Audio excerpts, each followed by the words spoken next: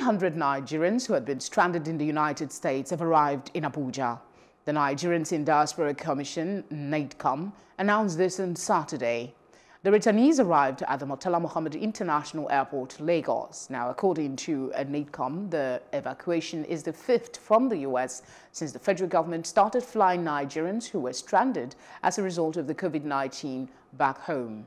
All the evacuees tested negative to COVID-19 before boarding the flight, but will also observe the mandatory 14-day self-isolation as mandated by the Presidential Task Force on COVID-19. A total of 1,430 Nigerians have been flown back home.